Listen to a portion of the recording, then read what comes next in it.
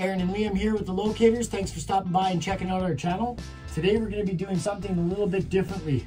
We're going to be doing a European skull mount. Something like this. We have a little bit more work to do with that one. We still got to do the boil, finish fleshing it out and whiten it. But that's at a later date. Today we had a little bit of a drop off. My brother has shot this one yesterday and we're going to be fleshing it out. I have truly never done this before, but I figured it'd be a good opportunity for Liam to learn and myself to learn and learn as a father-son duo. We're just going to flesh this head out and bring you guys and girls through the process. So today's products we're going to be using is the SCHF 16 Charade and the Propeller Flame.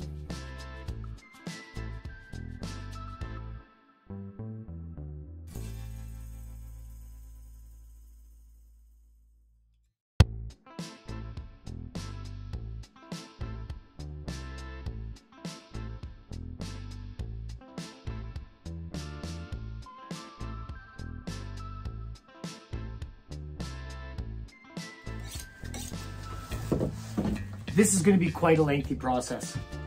This is doing the trick for all that finesse and stuff like that, but I got a whole bunch of meat I got to get off because the Charade worked pretty good for getting in behind that big thick hair and kind of bringing the season. This is quite an intricate process and it's a lot of work and a lot of time and a lot of sweat and a lot of effort, but it's something I'm willing to take on. It's something we're learning together as a father-son duo, and it's stuff that we enjoy. We enjoy the outdoors, we enjoy the hunt, we enjoy the processing and everything else that goes into that. And we like to sit around the table and have a nice deer steak and talk about the hunt and our time together outside and all the stuff that goes into it. But definitely a huge shout out goes out to those taxidermists that do this full time. It's not an easy job.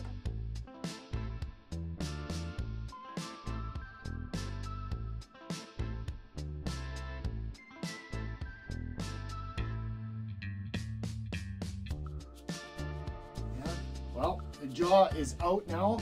That was a little bit of a different scenario.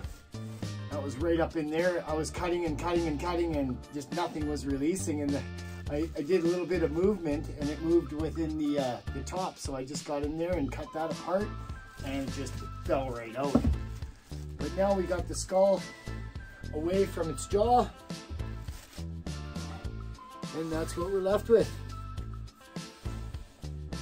We got some fleshing to do in here. We're into the same kind of things as I am. Hunting, fishing, outdoors lifestyle, camping. And it's really a good way to raise your kid. I found that he's more educated. He's more in touch with what's going on around him. He's really got that aspect of life kind of down pat. I'm seeing him, he's just turned 10 and he's just got that drive to make it, you know, wake up at 5:30 in the morning and get out there and be in the ground blind by 7 o'clock-ish. You know, it's something that I want him to live that outdoors lifestyle because it'll keep him out of trouble. To raise a good kid like Liam and have him be a part of this is really something else for a dad, and it's fantastic.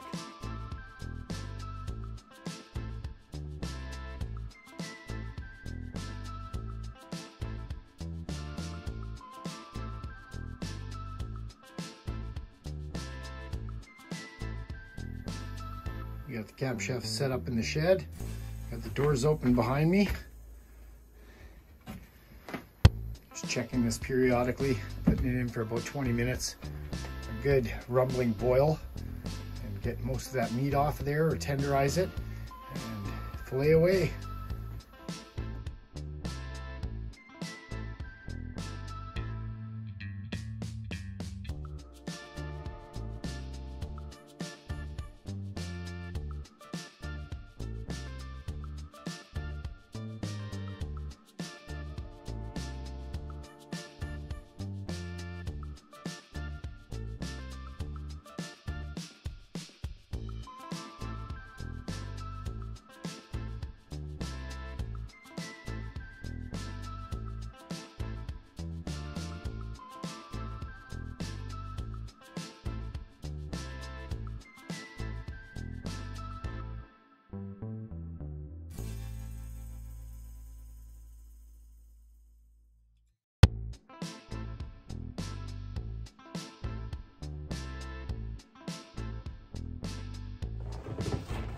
So this set of bull antlers and this European skull mount for the white-tailed deer that my brother had given to us has been quite the ordeal. It's a lot of work and a lot of time and a lot of effort, but in the end you're going to receive something that's incredible and looks one of a kind. So I'm real interested in making a plaque for the back of it, and hopefully with this chainsaw here, this Echo 18-inch bar, I can cut myself a nice little platform to post on the wall and then have those antlers rest nicely on there.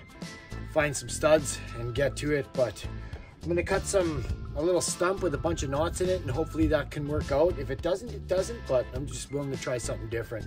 So hopefully I can get some good results and make it really look one of a kind. So I'm gonna run this chainsaw and take you guys with me. All right, this is the Echo chainsaw I just purchased not too long ago from my local Echo dealer.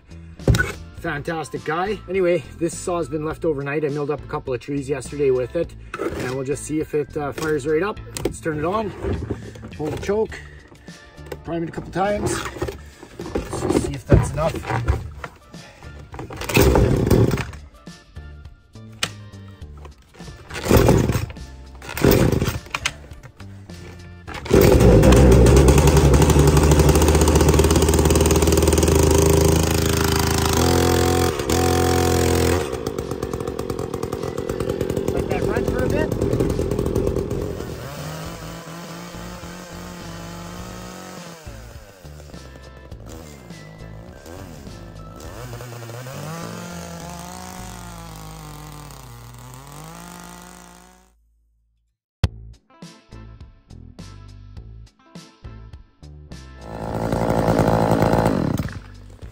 So that went well.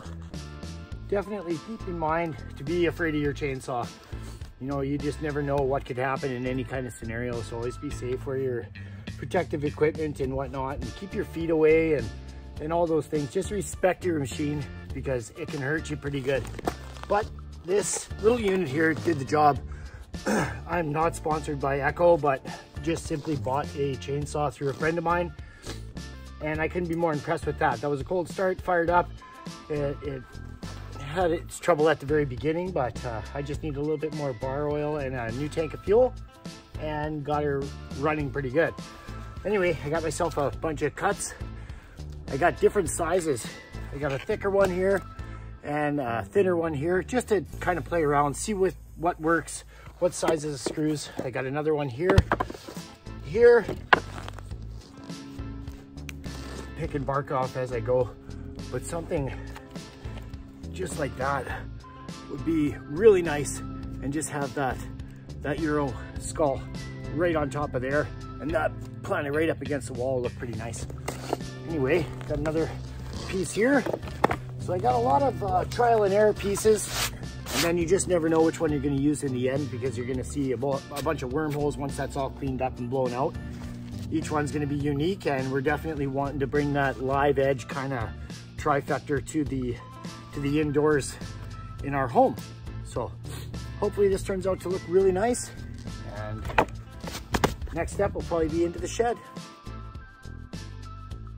You do everything right to you know, give the animal the respect it deserves, whether you're hanging it on your woodshed or your house or your cabin or anywhere you're putting it. You know, give that animal enough respect that, you know, you're showcasing something, and you're definitely going to be talking about that hunt and what brought you guys together and all that. This is especially good for me. It's my brother's first bull moose that I got to do, you know, take part in and really show him something, what I'm capable of doing.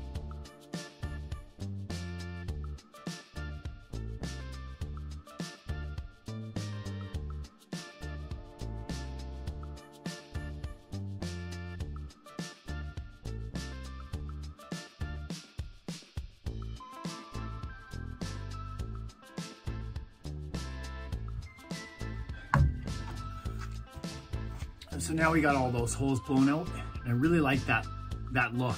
It's just incredible to me. I love that old rustic look. I was gonna take a belt sander to it, but I just like the raw I like the chainsaw marks. I put the chainsaw marks in it. I want to keep it. And I'm definitely going to do something along the lines of this. Hard to do. Hard to do in 3 pieces. Let's get these married together. And I'm getting pretty excited for the end result here, that's for sure. Okay. So I mounted that on. I got my wormholes showing in the right spot. And now for the fun part, to marry the two together. So once that's on the wall, I know it looks a little bit crooked in video, but it looks pretty straight to me. Either way, I want that wow factor. You know what, let's just go straight, because gravity's gonna do the work to hang the, oh, that's gonna look fantastic. I'm getting super excited. I absolutely love working with wood. And I love working with antlers and just having it all come together. The outcome's just unique in itself. So I just love playing around with this kind of stuff.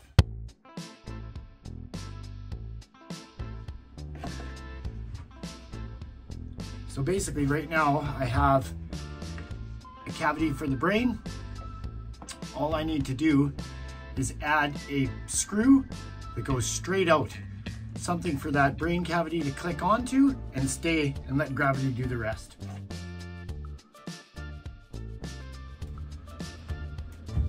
So we're letting gravity do its thing.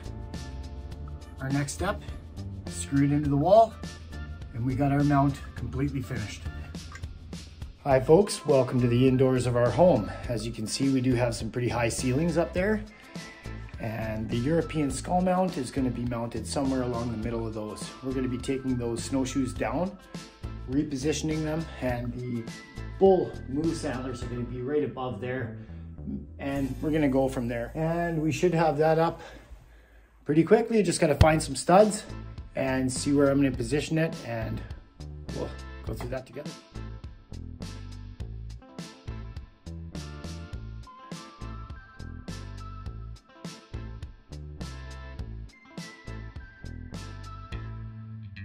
Well, it really accents the custom handrails.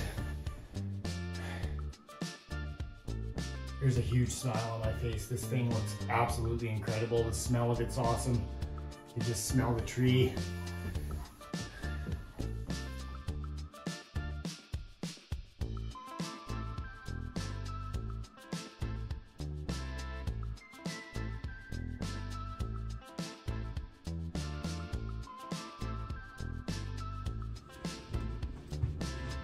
So we're moving on to the moose rack. So with those pieces that I cut out with the chainsaw, I kind of just put them together on the table like so.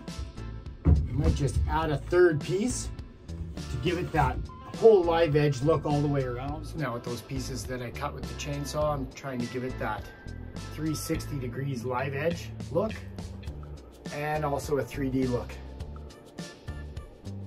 Moose antlers will be posted right in the middle. So I'm just going to bite the bullet and cut this skull plate down just a little bit further so I can be just a little bit closer to the wood with the bone, and then just run screws in nice and flat and have it look a little bit better than it would be without trimming that skull plate down. Simple Sawzall blade, demolition blade on it. I was easily able to hack through that, no problem. Just to get your final placement. It's better off to take the time to do it now and not have that wobbly look or looks like you don't know what you're doing, as opposed to something that looks professionally done. And I definitely want to make this look as professional as possible, out of respect for the moose, for our wildlife, passed away and living. So it's my due diligence to do that, because this animal died for a family member of mine to feed his family. The least I could do is just put that together nicely for him and mount that up on our wall. Okay, so I got a flat surface. Now with that skull plate removed, give me that flat look. Now it's just a matter of looking at everything, making sure everything kind of lines up. and placing and hole placement. So I think I'm going to do one here and one there, and I'm just going to go ahead and drill those out.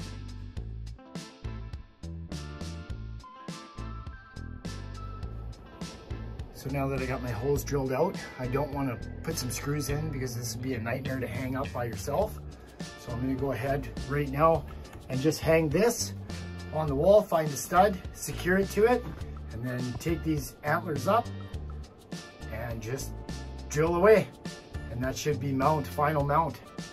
So let's take you into the house.